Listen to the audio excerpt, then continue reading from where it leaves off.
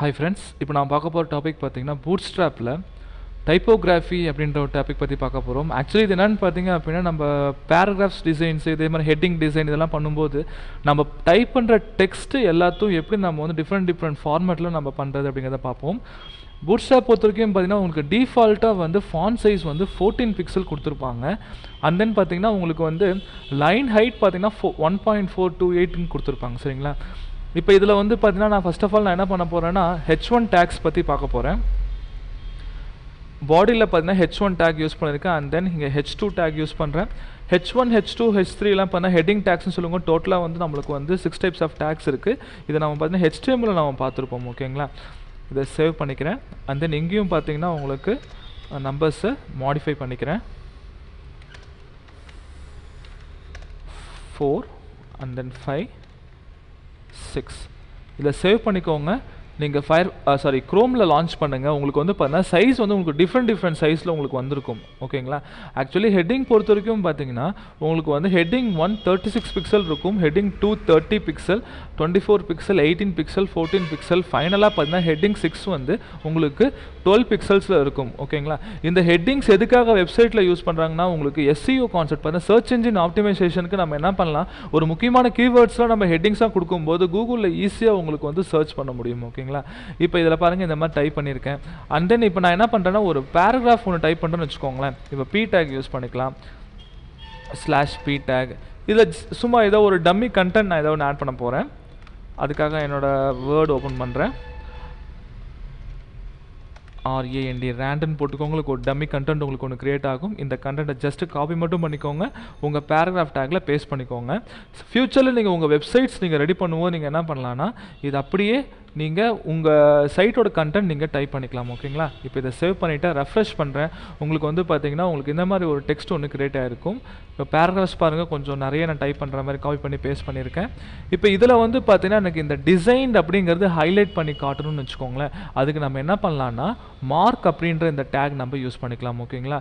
Mark அப்படிங்கிறது போட்டுக்கோங்க. இங்கே பாருங்கள், ஃபர்ஸ்ட் ஒன்று நான் என்ன பண்ணுறேன், டிசைன் அப்படின்ற இந்த டெக்ஸ்ட்டுக்கு மார்க் போட்டுக்கிறேன். அண்ட் தென் மார்க் டேகை க்ளோஸ் பண்ணிக்கோங்க, MARK மார்க்கு. இதை சேவ் பண்ணுங்கள். அவுட்புட் ரெஃப்ரெஷ் பண்ணிங்கன்னா உங்களுக்கு அது மட்டும் உங்களுக்கு ஹைலைட் பண்ணி காட்டிருக்கும். நான் ஜூம் பண்ணி காட்டுறேன் பார்த்தீங்களா? இந்த மாதிரி உங்களுக்கு ஹைலைட் பண்ணி காட்டியிருக்கும். சரிங்களா?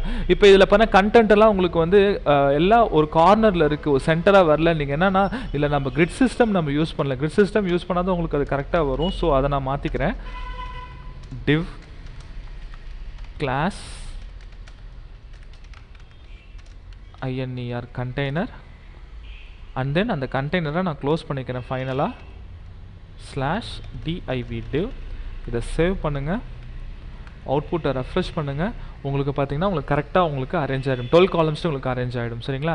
இப்போ இந்த பேராகிராஃப்ஸ் நான் டைப் பண்ணிட்டேன். அண்ட் தென் நீங்கள் பார்த்தீங்கன்னா அடுத்த டேக்குன்னு பார்த்தீங்கன்னா உங்களுக்கு வந்து அப்ரிவேஷன் டேக் ஒன்று இருக்குது, ABBR அப்படின்ட்டு. இந்த டேக் பொறுத்த வரைக்கும் நம்ம என்ன பண்ணலான்னா இப்போ இங்கே பாருங்கள், நான் TJன்னு போட்டுக்கிறேன். TJ computer EDU CATION education போட்டிருக்கேன். சரிங்களா? இந்த டைட்டில் என்ன பண்ணுறேன், அப்ரிவேஷன் அந்த டேக்கில் டைட்டில் பார்த்தீங்கன்னா டியூட்டர் ஜோஸுங்கிறத கொடுத்துக்கிறேன். சரிங்களா? இதை சேவ் பண்ணிக்கோங்க. அவுட்புட்டில் ரெஃப்ரெஷ் பண்ணுங்கள். TJக்கு மேலே உங்கள் கர்சர் கொண்டு போனீங்கன்னா ஆட்டோமேட்டிக்காக டியூட்டர் ஜோஸ் அப்படிங்கிறத டிஸ்பிளே பண்ணி காட்டிடும். சரிங்களா? இதுதான் வந்து பார்த்தீங்கன்னா அப்ரிவேஷன் டேக்குக்கான ஒரு சின்டெக்ஸ். சரிங்களா? இது ஜஸ்ட்டு ஸ்பேஸ் விட்டிங்கன்னா கூட உங்களுக்கு அவுட்புட்டில் உங்களுக்கு வந்துடும். இல்லை சைஸ் எனக்கு மாற்றணும் அப்படின்னா சைஸ் நம்ம H1 டேக்ஸ் யூஸ் பண்ணி கூட நம்ம மாற்றிக்கலாம். இதில் பார்த்தீங்கன்னா நான் என்ன பண்ணுறேன்னா H3 டேக் யூஸ் பண்ணுறேன். அண்ட் தென் H3 டேக்கை ஃபைனலாக நான் க்ளோஸ் பண்ணிக்கிறேன். இப்போ அவுட்புட்டை நீங்கள் ரெஃப்ரெஷ் பண்ணிங்கன்னு வச்சுக்கோங்களேன், உங்களுக்கு அவுட்புட் உங்களுக்கு நான் சொன்ன மாதிரி கரெக்டாக உங்களுக்கு வந்துடும். சரிங்களா? இப்போ இல்லை பாருங்கள், கூகுள் க்ரோமில் போயிட்டு ரெஃப்ரெஷ் பண்ணுறேன், உங்களுக்கு அவுட்புட் கரெக்டாக வந்துருச்சு. இது அப்ரிவேஷன் டேக். அதே மாதிரி நீங்கள் பேசிக்காக யூஸ் பண்ணுற அண்டர்லைன், போல்டு, இட்டாலிக் எல்லாமே நீங்கள் இதில் யூஸ் பண்ணிக்கலாம். இப்போ இதில் வந்து பாருங்கள், இன்னொன்று பிளாக் கோட்ஸுன்ற ஒரு சூப்பரான ஒரு டேக் ஒன்று இருக்குது. ஆக்சுவலி வந்து பார்த்தா இப்போ நம்ம ஏதாவது ஒரு கோட்ஸ் வந்து நம்ம வெப்சைட்டில் போகணும்னு வச்சுக்கோங்களேன், நம்ம என்ன பண்ணலாம், பிளாக் கோட்ஸுங்கிறத போட்டுக்கோங்க. இதுக்குள்ளே நீங்கள் டபுள் கொட்டேஷன் போட்டு ஏதாவது ஒரு கோட்ஸ் நீங்கள் டைப் பண்ணிக்கோங்க. நான் என்ன பண்ணுறேன்னா லேர்ன் மோர் பி ஸ்மார்ட் அப்படிங்கிறத நான் போட்டுக்கிறேன். இதை சேவ் பண்ணுங்கள். அவுட்புட் ரெஃப்ரெஷ் பண்ணால் அது ஒரு டிசைன், ஒரு சின்ன ஒரு கோடு மாதிரி வந்து உங்களுக்கு பிளாக் கோட்ஸ் ஜென்ரேட் ஆகும். அந்த ஆத்தர் யார் சொல்கிறாங்க அப்படிங்கிறத பார்த்தீங்கன்னா நீங்கள் ஃபூட்டர் அப்படின்ற டேக்கில் ஆட் பண்ணிக்கோங்க. FOOTR footer. நான் என்ன பண்ணுறேன்னா டியூட்டர் ஜோஸ் அப்படிங்கிறத கொடுத்துக்கிறேன். இந்த ஆத்தர் வந்து டியூட்டர் ஜோஸுங்கிறத கொடுத்தாச்சு. இப்போ அவுட்புட்டில் பார்த்தீங்கன்னா உங்களுக்கு கரெக்டாக அந்த பிளாக் கோட்ஸ்க்கு வந்து இவங்க தான் ஆத்தர் அப்படிங்கிறது உங்களுக்கு அழகாக காட்டிடும். இந்த ஐஃபன் நீங்கள் போட தேவையில்லை, டிஃபால்ட்டாகவே உங்களுக்கு ஐஃபன் வந்து உங்களுக்கு இங்கே செட் ஆகிருக்கும். நான் ஜூம் பண்ணி காட்டுறேன் பாருங்கள். உங்களுக்கு இந்த மாதிரி பிளாக் கோட்ஸ் ஒன்று க்ரியேட் பண்ண முடியும். சரிங்களா? அண்ட் தென் இதில் வந்து பார்த்தீங்கன்னா கீபோர்டு அப்படின்ற ஒரு டேக் இருக்குது, கேபிடி. இதை பொறுத்த வரைக்கும் என்னென்னா, இப்போ சப்போஸ் நீங்கள் ஏதாவது ஒரு டெக்னிக்கல் வெப்சைட்ஸ் ரெடி பண்ணும்போது please press CTRL+C to copy அப்படிங்கிறத கொடுக்குன்னு வச்சுக்கோங்களேன். இப்போ இதை வந்து நான் என்ன பண்ணுறேன்னா ஒரு ஹெட்டிங் டேக்கில் ஹெட்டிங் 5 டேக்கில் நான் ப்ளேஸ் பண்ணுறேன் /H5. இது அவுட்புட்டில் சேவ் பண்ணுறேன். சேவ் பண்ணி ரெஃப்ரெஷ் பண்ணுறேன். உங்களுக்கு பார்த்தா இந்த மாதிரி காட்டும். நீங்கள் பிளாக் கோட்ஸை க்ளோஸ் பண்ணதுனால கீழே வருது. நான் பிளாக் கோட்ஸை க்ளோஸ் பண்ணிக்கிறேன். ரெஃப்ரெஷ் பண்ணோன்னே உங்களுக்கு இந்த மாதிரி காட்டுது பார்த்தீங்களா? எனக்கு இந்த ஷார்ட்கட் மட்டும் தனியாக வெளியே காட்டணும் அப்படின்னா நீங்கள் KBD அப்படின்ற அந்த டேகை மட்டும் யூஸ் பண்ணுங்கள். KBDன்னு போட்டுக்கோங்க. அந்த டேகை க்ளோஸ் பண்ணிக்கோங்க. ஃபைனலாக அவுட்புட் பார்த்தீங்கன்னா உங்களுக்கு ஒரு டிஃப்ரெண்ட் ஃபார்மேட்டில் இருக்கும். KBD சேவ் பண்ணியாச்சு. ரெஃப்ரெஷ் பண்ணுறேன். உங்களுக்கு அந்த ஷார்ட்கட்ஸ் மட்டும் உங்களுக்கு கீபோர்ட் ஃபார்மேட்டில் கீபோர்ட் பட்டன் ஃபார்மேட்டில் உங்களுக்கு காட்டியிருக்கும். சரிங்களா? இந்த கீபோர்ட் டேக் KBD. அடுத்தது ப்ரீ டேக்னா ப்ரீ ஃபார்மேட் டேக் ஒன்று பார்த்துருப்போம். நம்ம ஆர்டினரியாக HTML போடும்போது ஜஸ்ட் நம்ம டைப் பண்ணுறதெல்லாம் உங்களுக்கு எப்படி இருக்கோ அதே சோர்ஸ் கோடில் எப்படி டிசைன் இருக்கோ அதே டிசைனில் உங்களுக்கு அவுட்புட்டில் இருக்கும். ஆனால் இந்த ப்ரீ டேக் பொறுத்த வரைக்கும் ஒரு சூப்பரான ஒன்று. இதில் வெல் அப்படின்ற அந்த ப்ராப்பர்ட்டி இதில் கலந்துருக்கு. இப்போ பாருங்கள், நான் என்ன பண்ணுறேன்னா #include ஒரு சின்ன ஒரு C ப்ரோக்ராமிங் போடுறேன். include stdio.h void main printf printf welcome to Tutor Joes. Suppose உங்களுக்கு C ப்ரோக்ராமிங் பற்றி டூல்ஸ் வேணும், நீங்கள் யூடியூப் சேனல் பாருங்கள். உங்களுக்கு அதில் C ப்ரோக்ராமிங் கம்ப்ளீட் வீடியோஸ் இருக்கும். இதை பாருங்கள், நான் சேவ் பண்ணிவிட்டேன். அவுட்புட்டில் ரெஃப்ரெஷ் பண்ணுறேன். உங்களுக்கு வந்து பார்த்தீங்கன்னா உங்களுக்கு இந்த மாதிரி வந்திருக்கு பார்த்தீங்களா? இது வந்து பார்த்தீங்கன்னா ப்ரீ டேக்காக நம்ம யூஸ் பண்ணுறோம். ஆனால் இதில் பாருங்கள் ஒரு சின்ன பிரச்சனை நடந்திருக்கு. என்னென்னா நம்ம அந்த stdio.h அப்படிங்கிறது வரல. ரீசன் என்னென்னா இந்த ஆங்குலர் ப்ராக்கெட்டை அதை டேக்ஸாக கன்சிடர் பண்ணிடுச்சு. இந்த ப்ராப்ளமை சால்வ் பண்ணுறதுக்கு நம்ம HTML என்டிட்டிஸ் யூஸ் பண்ணிக்கலாம்.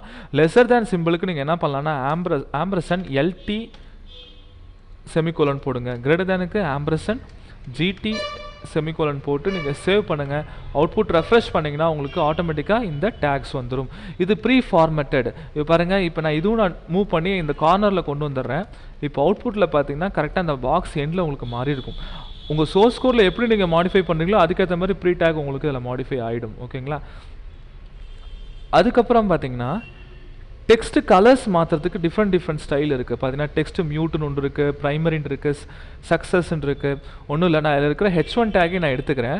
அந்த H1 டேக்கை காப்பி பண்ணிவிட்டு இந்த கிளாஸஸ் எல்லாமே நான் இன்க்ளூட் பண்ணி உங்களுக்கு காட்டுறேன். நான் பாருங்கள், ஃபஸ்ட்டு H1 டேக் அப்படியே நான் காப்பி பண்ணிக்கிறேன்.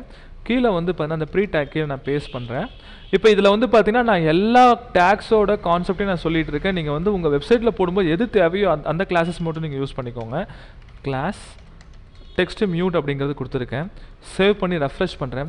கீழே ஒரு கலர் காட்டுது. மேலே பாருங்கள் நல்லா டார்க் கலரில் இருக்குது பார்த்தீங்களா? ஆனால் மியூட்டில் உங்களுக்கு லைட் கலரில் உங்களுக்கு கன்வெர்ட் ஆகிருக்கு. இதே பாருங்கள் டெக்ஸ்ட் ப்ரைமரியில் பாருங்கள். ப்ரைமர்னு உங்களுக்கே தெரியும், பட்டன்ஸில் பார்த்த மாதிரி ஒரு ப்ளூ கலரில் உங்களுக்கு கன்வெர்ட் ஆகிடும். And then text danger DANGR danger, அப்புறம் இன்ஃபோ INFO வார்னிங் இதெல்லாம் கொடுத்தீங்கன்னா பட்டன்ஸில் நம்ம என்னென்ன கலர்ஸ் பார்த்தோமோ அந்த கலர்ஸ் எல்லாமே உங்களுக்கு ஜென்ரேட் ஆகிடும். சரிங்களா? அதுக்கப்புறம் பாருங்கள், இது ஃபுல்லாக உங்களுக்கு ஜென்ரேட் ஆகிடுச்சு. சரியா?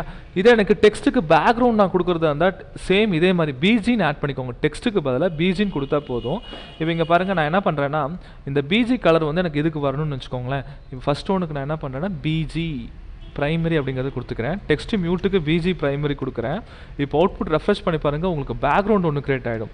இதை பாருங்கள், பேக்ரவுண்ட் ஒன்று க்ரியேட் ஆகிட்டு அதுக்குள்ளே உங்களுக்கு டெக்ஸ்ட் மியூட் உங்களுக்கு கன்வெர்ட் ஆகிருக்கு. இதுதான் வந்து பார்த்தீங்கன்னா BG. டெக்ஸ்ட்டுக்கு நம்ம பேக்ரவுண்ட் கொடுத்துக்கலாம். சக்ஸஸ், இன்ஃபோ, வார்னிங், டேஞ்சர் அந்த மாதிரி நீங்கள் கொடுத்துக்கலாம். அண்ட் தென் அலைன்மெண்ட் நீங்கள் கொடுக்கணுமா, டெக்ஸ்ட் அலைன்மெண்ட் வந்து பார்த்தீங்கன்னா லெஃப்ட்டு, ரைட்டு, சென்டரு, ஜஸ்டிஃபை அப்படிங்கிறது இருக்குது. நீங்கள் லெஃப்ட்டு, ரைட், சென்டர் டிஃபால்ட்டாக பண்ண உங்களுக்கு லெஃப்ட்டில் இருக்குது பார்த்தீங்களா, எனக்கு சென்டரில் வரணும்னு வச்சுக்கோங்களேன். நீங்கள் டெக்ஸ்ட்டு சென்டர் கொடுத்தீங்கன்னா போதும். அந்த கிளாஸில் டெக்ஸ்ட்டு CNTS சென்டர்னு கொடுத்தீங்கன்னா ஆட்டோமேட்டிக்காக அந்த டெக்ஸ்ட் வந்து உங்களுக்கு சென்டரில் வந்துடும். இந்த மாதிரி எங்கெல்லாம் சென்டர் அலைன்மெண்ட் தேவைப்படுதோ அங்கெல்லாம் நீங்கள் என்ன பண்ணலாம், இந்த அலைன்மெண்ட் யூஸ் பண்ணிக்கலாம். சப்போஸ் இந்த பேராகிராஃப் டேக்கு நான் அலைன் பண்ணணும்னு வச்சுக்கோங்களேன், நான் கிளாஸ் என்ன பண்ணுறேன், ஜஸ்டிஃபை பண்ணுறேன்னு வச்சுக்கோங்களேன், டெக்ஸ்ட்டு போடுங்க, ஐஃபன் ஜஸ்டிஃபை கொடுத்துக்கோங்க, சேவ் பண்ணுங்கள். நீங்கள் அவுட்புட்டில் நீங்கள் ரெஃப்ரெஷ் பண்ணிங்கன்னா பாருங்கள், உங்களுக்கு கரெக்டாக ஜஸ்டிஃபை ஆகி உங்களுக்கு அவுட்புட் கிடச்சிருக்கும். இந்த டெக்ஸ்ட் ப்ராப்பர்ட்டி டெக்ஸ்ட் கிளாஸ் இருக்குது பார்த்தீங்களா, நீங்கள் எல்லா இடத்துலையும் நீங்கள் யூஸ் பண்ணிக்க முடியும். அண்ட் தென் அப்பர் கேஸ் அப்படிங்கிறது பார்த்தீங்கன்னா டெக்ஸ்ட் ட்ரான்ஸ்ஃபார்ம் சொல்லிட்டு நம்ம இதில் படிச்சிருப்போம், CSSல படிச்சிருப்போம். அந்த கான்செப்ட் நம்ம என்ன பண்ணலாம்னா இதில் இம்ப்ளிமெண்ட் பண்ணிக்கலாம். இப்போ பாருங்கள், இந்த பேராகிராஃப்ஸ் எல்லா டெக்ஸ்ட்டுமே எனக்கு வந்து லோயர் கேஸில் வரணும் அப்படின்னா எல்லாமே ஸ்மால் லெட்டரில் உங்களுக்கு மாறிடும். இல்லை எனக்கு எல்லாமே கேப் லெட்டரில் வேணும் அப்படின்னா நீங்கள் எல்லாமே அப்பர் கேஸ்ன்னு மாற்றிக்கலாம். பார்த்தீங்கன்னா UPPR அப்பர் CASE கேஸ். இதை சேவ் பண்ணுங்கள். அண்ட் தென் அவுட்புட் ரெஃப்ரெஷ் பண்ணுங்கள், எல்லாமே கேப் லெட்டரில் மாறிடும். இந்த மாதிரி உங்களுக்கு என்னென்ன மாற்றணும் மாற்றிக்கோங்க. உங்களுக்கு வந்து பார்த்தீங்கன்னா lower case, upper case, capitalise, each word அந்த மாதிரி உங்களுக்கு காட்டிடும். சரிங்களா, இதுதான் வந்து பார்த்தீங்கன்னா பேசிக்காக நம்ம ஃபாண்ட்டு, டைப்போகிராஃபி, பூட்ஸ்ட்ராப் டைப்போகிராஃபி. இது இன்னும் உங்களுக்கு அட்வான்ஸ் வீடியோஸ் வேணும் அப்படின்னா எங்கள் யூடியூப் சேனலை விசிட் பண்ணி பாருங்கள். மறக்காமல் எங்கள் வெப்சைட்டை பார்த்துட்டு உங்கள் கமெண்ட்ஸை வந்து நீங்கள் எங்கள் ஃபேஸ்புக்கில் கொடுங்க. Thank you friends.